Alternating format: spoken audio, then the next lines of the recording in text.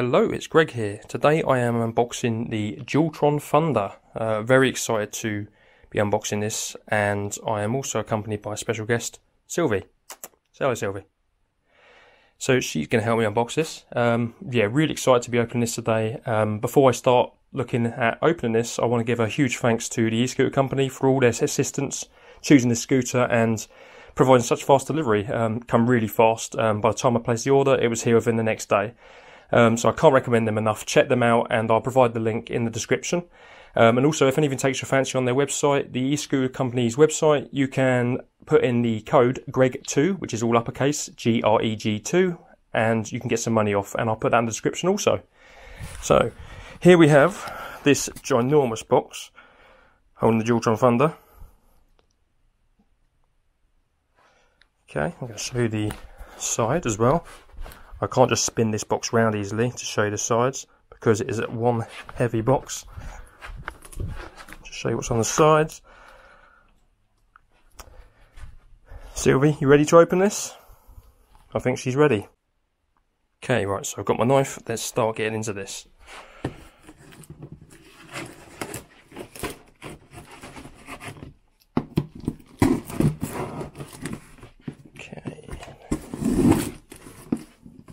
Very well packaged box inside. I bet you there's a heck of a lot of polystyrene, which will be fun to get rid of, because you know what it's like getting rid of polystyrene. It's a nightmare. Right, so I'm getting excited already. Let's open this up. Okay, so we are in.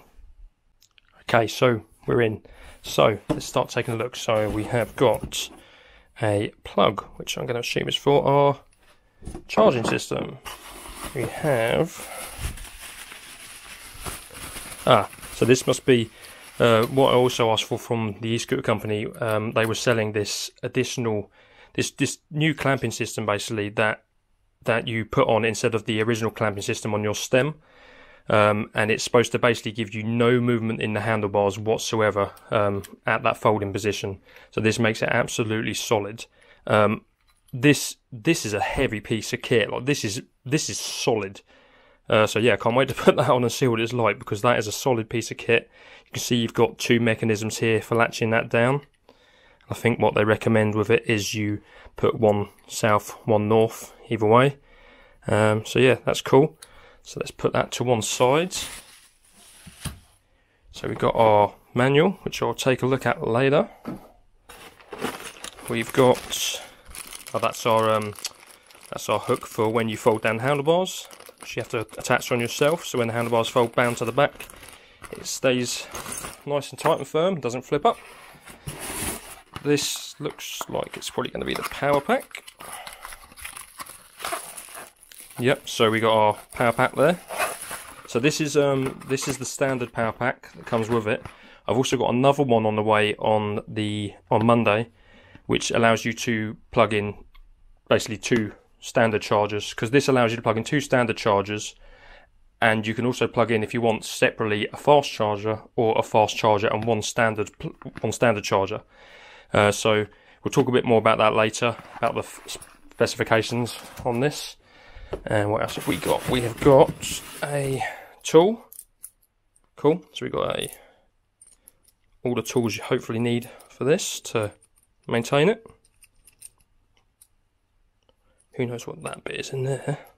We'll have a look at that later. Okay, we also have awesome, the controller. So we have the controller here, which is to control all your lighting on the scooter, which I'll show you a bit more later. That is a lot of buttons, so I look forward to seeing what that does later. Okay, so one thing I did miss, which is in this compartment here, was these four rubber covers, basically, and I believe they go over the nut that's on each side of the suspension areas. I believe that's what they're for. So we've got four of those as well, so I'm going to put them on sides, and we'll have a look at those later. And we've got the scooter hidden away in there, so I'm going to start getting this polystyrene out. Polystyrene is a nightmare. I hate polystyrene. I mean, at least it keeps it protected in transit and that, but getting rid of polystyrene is messy. Right, so wow, that is a heavy folding bar. That is awesome. There we go. So you've got the folding handlebars on there. Again, I'm going to get this out for now, and we're going to talk more about the specifications on this later. So let me get this out of the box, and I'll be right back. Right, so I have got the Dualtron Thunder out of the box. As I took out that polystyrene and looked into that box, I gasped like, oh my god, this is a beast. I mean, this is huge. The deck on this thing is massive. You could fit nearly 2 feet on this deck, either side, so you could have like 4 feet basically. It's crazy. It's huge. This thing is solid. Getting out of the box, I felt like I was nearly. I did it wrong. I caught my fingers somewhere as I was pulling it up, so I felt like, oh my god, my finger's going to give way. But this thing weighs about 43 kilos. It is built solid, really solid, and I actually said to myself out loud, like, I can't believe I actually own this now, and it's in my living room. I'm so happy to have this here. This thing is so solid. So what I've done first of all is taking the little bracket here.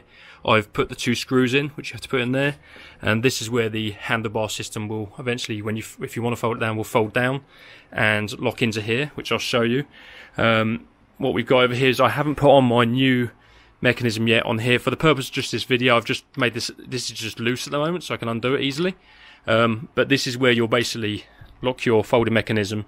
As you can see, it comes with a single one, which I'm sure is solid and sturdy, and it isn't going to give way, but I think it's going to give you play, which is what people say. Gives you a little bit of play still.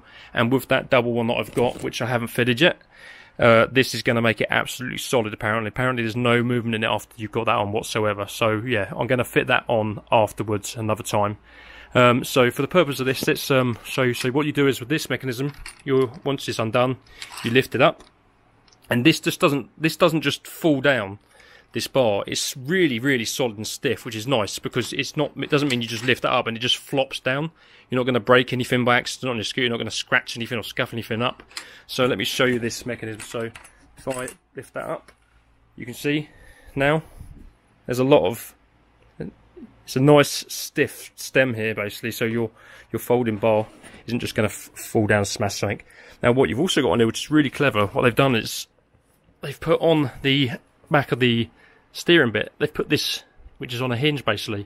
So this, which locks into that clip, basically folds outwards. And before I show you that as well, also you'll notice there's a little hook here, which is a bag holder, which is excellent because yeah, it's good. It's just somewhere to hang something basically, which is good. So you fold this out, bring this down, and that will lock into here basically. So if we come around here to a better position, that locks in, so it clips in basically. So that's clipped in. So now you're folded and ready to go. If you want to get it into a car, simple. So let's unclip that for now. Okay, put this back up. Lock that back in. So we've got a stand here, just a standard foot stand. Still, it's still probably not as long as I'd want it to, but you know, you can buy additional stands afterwards as well. But it does the job. It's not going anywhere. It's not as low down as some other scooters I've ridden where you put the stand's really small. They've put so much detail into this. Still got little bits of polystyrene everywhere. They put so much detail into this as well, and they've really put some love into and effort into making these. So I'm going to go around the scooter as well, and we're going to go around specifications in a little bit. I'm going to talk about it a bit more. Let's just show you this scooter.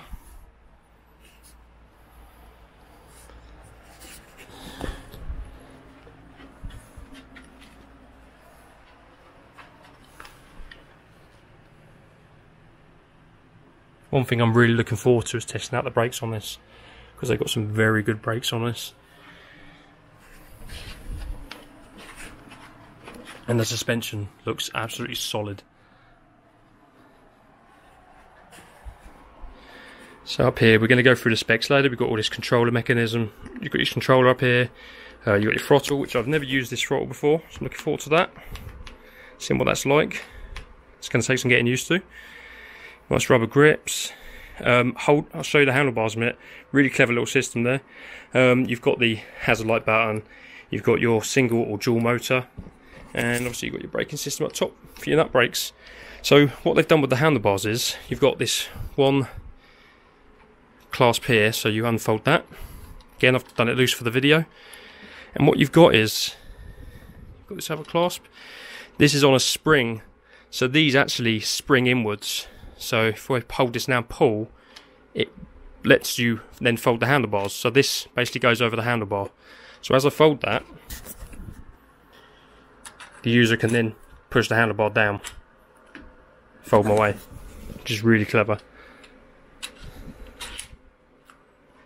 So a lot more compact, especially when you get in from home, into home, and you want to just get a bit more space. You know, someone like me who's got a porch and I've got to fit 2 scooters in there.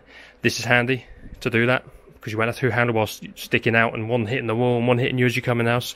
So that's good. So yeah, really nice little system there. Again, let's show you. See the springs going back in. Okay, draw that back over.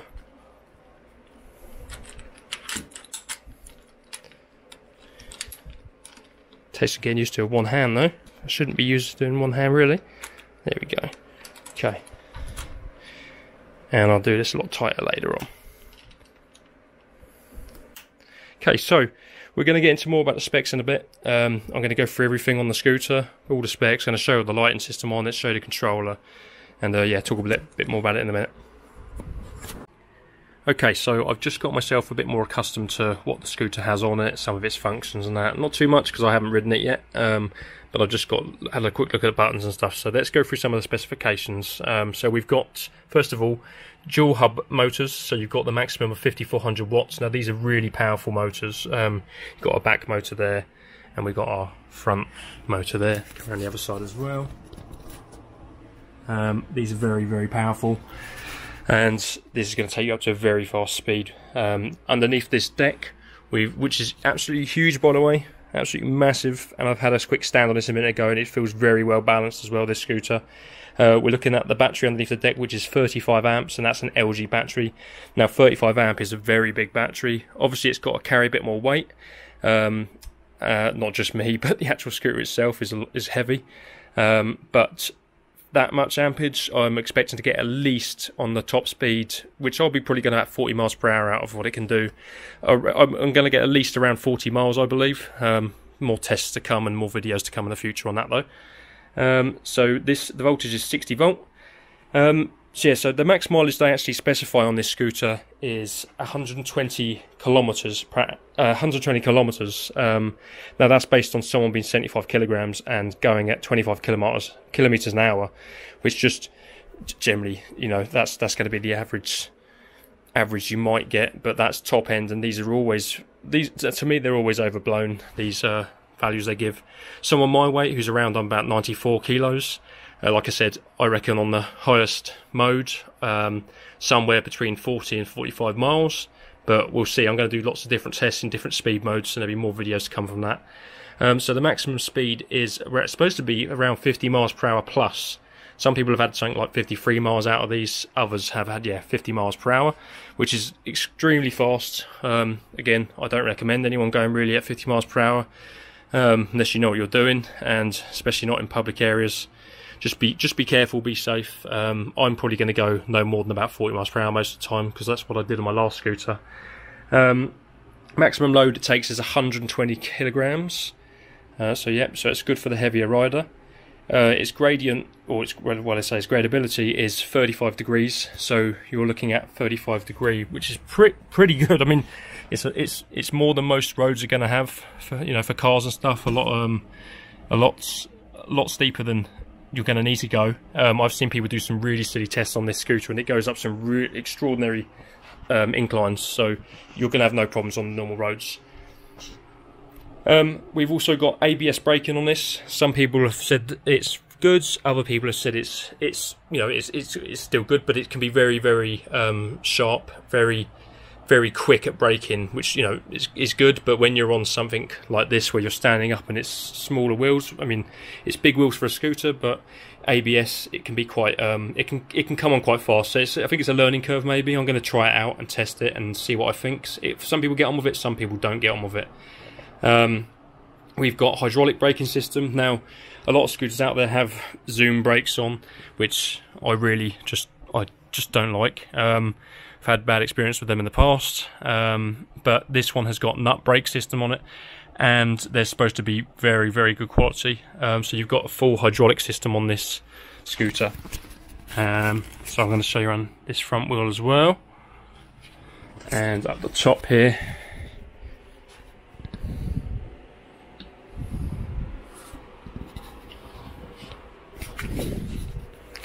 Okay.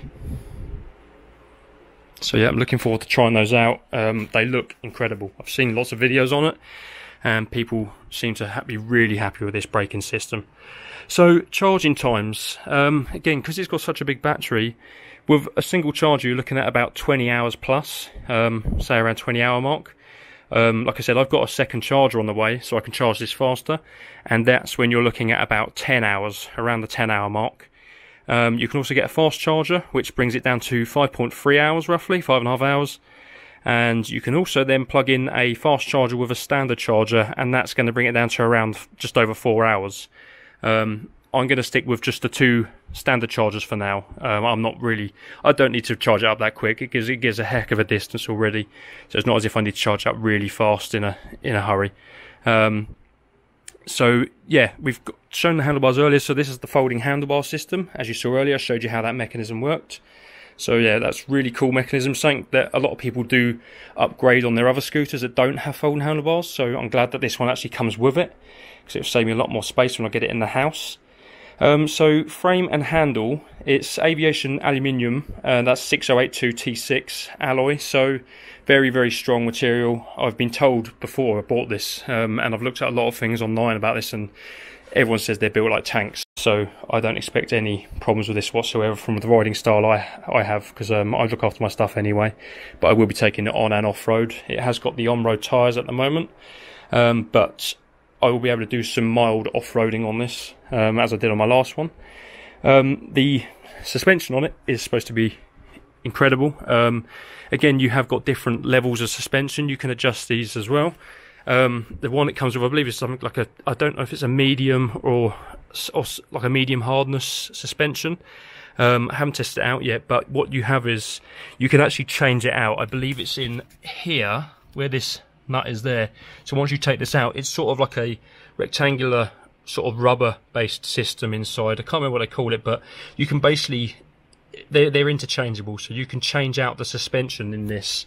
You have to buy them obviously separately. They don't come with the extra suspension, like the adjustable suspension things.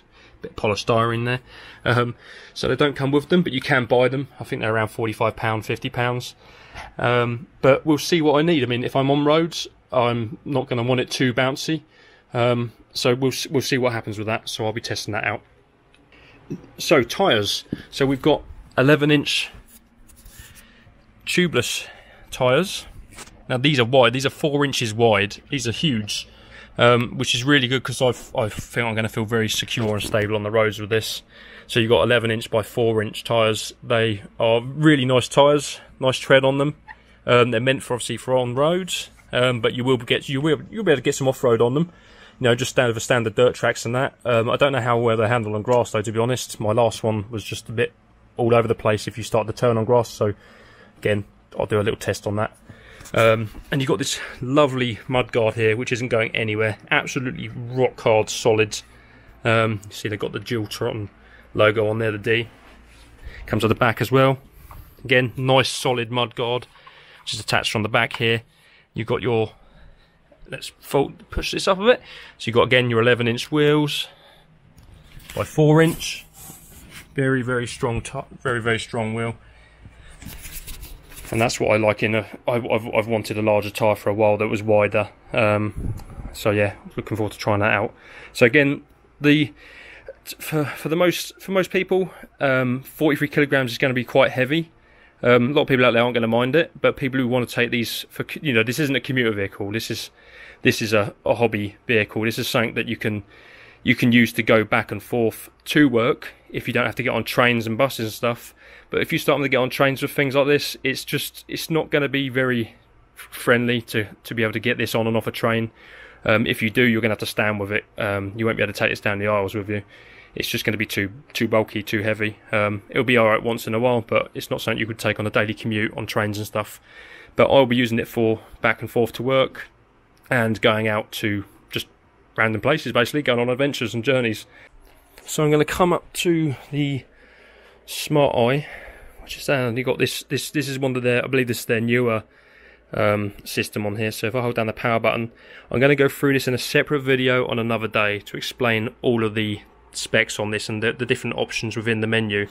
But this is where your throttle is here. So you've got your throttle up top here. You've got this nice, I don't know if you can see this very well on here. You've got this, there we go. You've got this nice bright green display. You can see it very, very well. So I'm looking forward to seeing what that looks like in the dark as well, because it's really bright in the daytime. So yeah, it's going to show you your speed and your distance. Excuse me.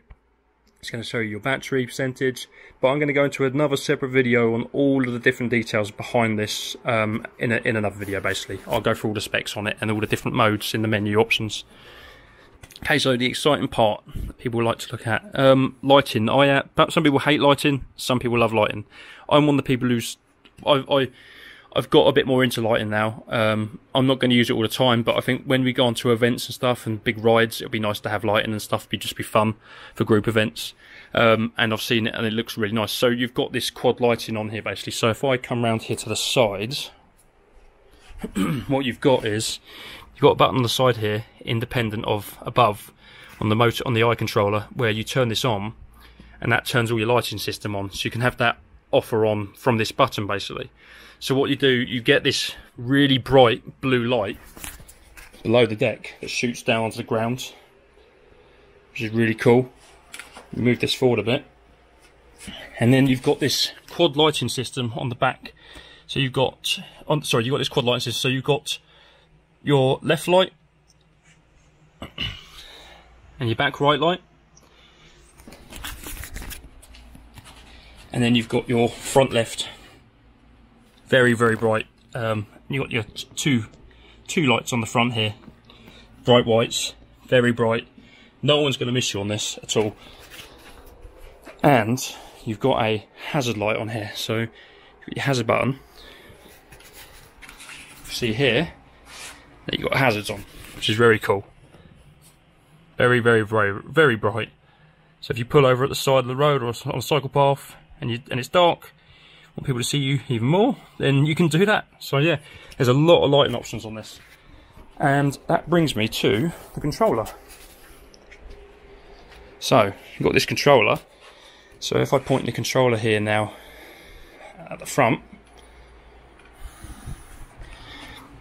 so now you've got this Dualtron logo here that lights up, and you've got the handlebar system here. This is really, really cool. Come around the other side.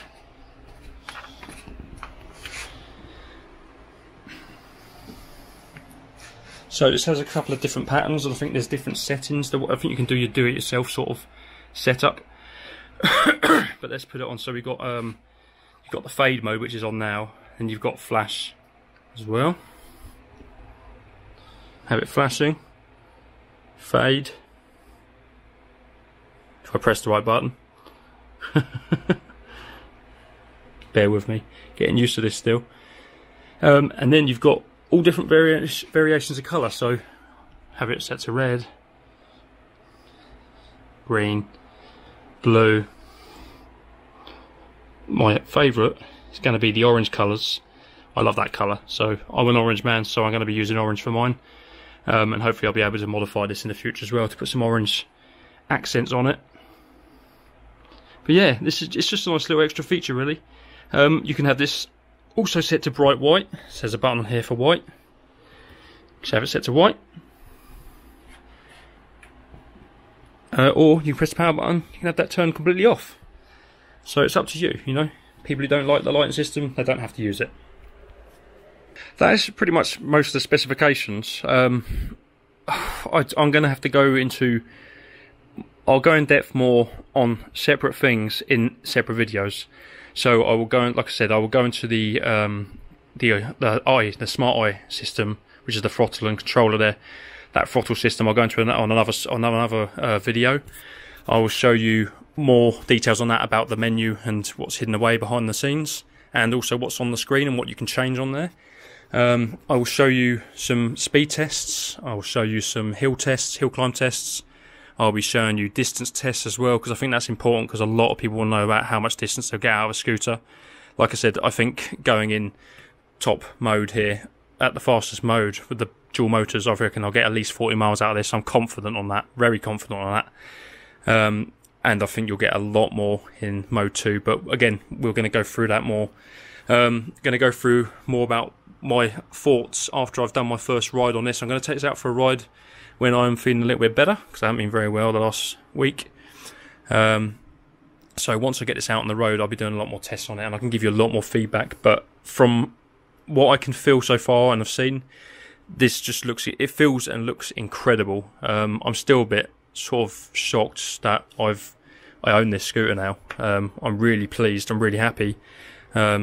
Like if you'd asked me last year, I wouldn't have thought I would have owned one of these, but I do now, and I'm very happy I've made the move to it, and I'm looking forward to testing this out. So if you want any questions from me at all, or anything you think you want me to include in any separate videos, then let me know, because I'm happy to make more videos on this, and I'll give you more feedback. Obviously check out my Facebook group, the Electric Scooter Club on Facebook, and hit me up there, and you can ask me any comments you got about the scooter. And yeah, I'll just keep feeding back my thoughts on it, and hopefully I'll have some sort of review after so many miles on this as well. I will do. I'll keep you updated on my thoughts on it. Yeah, so thanks for watching, guys. Give this a thumbs up, and like I said, any questions, just comment below or go to my Facebook group. And remember, check out the Electric Scooter Co, and I'll put the link in the description. Really great guys, great service. And I'm looking forward to getting in contact with them more to tell them my thoughts on this as well. Cool. Cheers for watching, guys. Bye.